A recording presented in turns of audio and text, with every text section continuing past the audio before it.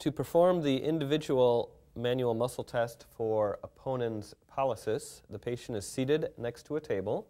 The hand is on the table in a supinated position, and the patient opposes their thumb to small finger, opposing pad to pad, not tip to tip. It needs to be pad to pad. Stabilization is provided at metacarpals 2 through 5. Resistance is applied to the volar radial aspect of the thumb metacarpal head, and the direction of resistance is into retro position. So I'm actually going to apply resistance here, and I'm going to try to pull this thumb metacarpal into retro position or reposition, basically trying to pull it back this way into a flat palm. All right. So if you'll hold that there, don't let me move it.